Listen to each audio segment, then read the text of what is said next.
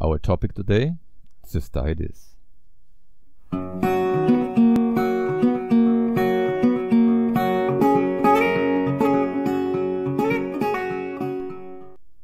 Welcome to International Academy, Germanische Heilkunde, by Dr.Hamer, MD. My name is John Hollidauer. At GHK Academy, I am responsible for representing the original seminar program, according to Dr. Hamer, in the English language. The bladder is internally lined with squamous mucosa, which is from the red group.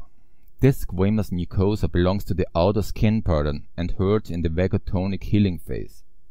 For the left and the right bladder half, there are correspondingly two brain relays, which are in the territorial area.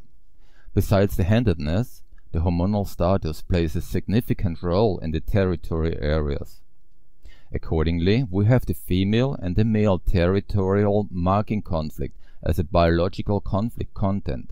One can imagine such a territory marking conflict like, for example, the dogs marking the territory. The male perceived conflict is about the outer territory, typically about boundary disputes with the neighbor. Where exactly is the fence to be drawn? The female perceived conflict is about the inner territory, that is the nest and the children. A typical female territory marking conflict is the conflict of determining the location.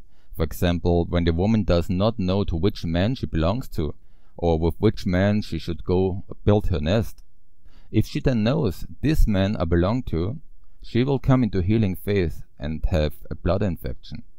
With the girl, the cause is often when she can't lock her bedroom and everyone goes in and out as they feel like.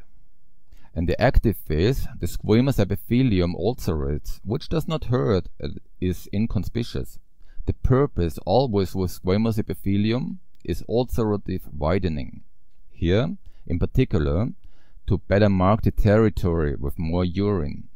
In the healing phase, the squamous epithelium is refilled with swelling, inflammation, and pain.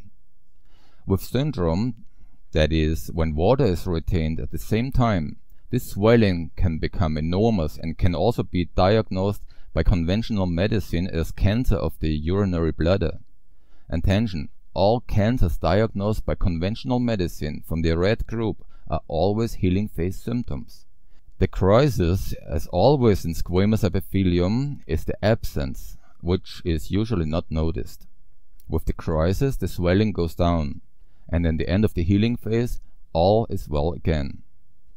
If one gets into the hanging healing with this territorial marking conflict, the squamous epithelium will be built up, similar to the wart in the outer skin, which in the bladder finally leads to the so-called papillomas. Now, a great case study of chronic cystitis of a mother of many children. This very well illustrates the mechanism with the track, because as a mother with many children, the children is your full-time job. One son was supposed to do the homework, but the little daughter had to be taken to a birthday party. However, that somewhat shy girl does not want to stay so easily without her mother. The mother had to spend 2 hours talking to the girl, until she finally wanted to stay alone. In the back of her mind, however, the mother had her son's homework, which also had to be done. On the one hand, she had to stay with the little girl, and on the other hand, she was supposed to be at home with her son. The mother described this as a feeling of being torn. This was a female territorial marking conflict. She could not mark her children, biologically speaking. Arriving home with the son, he had already done the homework, and she came into healing with the bladder infection. From this event on, however, she kept triggering the track in similar situations, and from now on, she reacted chronically with the bladder infection. She considered, after all, in the past she was also challenged by the children and was often supposed to be in different places at the same time, but she never used to react with the bladder. Why? Answer: in the past, this situation was not associated with a biological conflict. But since this conflictive event, she reacts allergically to such situations. She will probably only be able to solve this conflict when the children no longer take her up in such a way.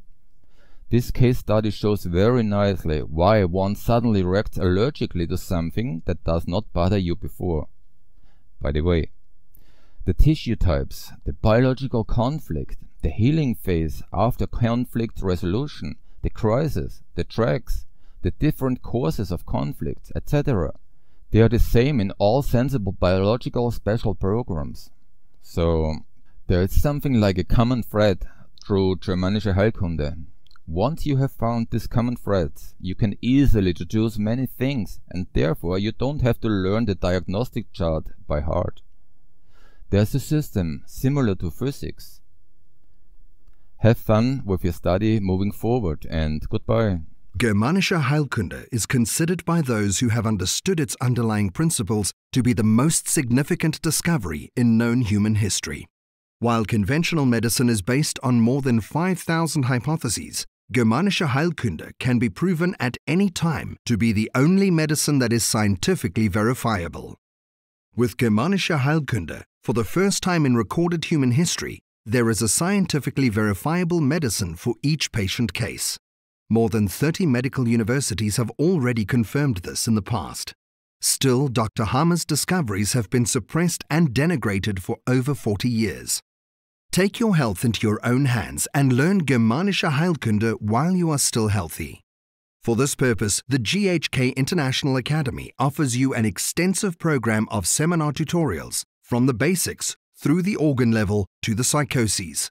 This seminar program will change your relationship with your body and your health once and for all.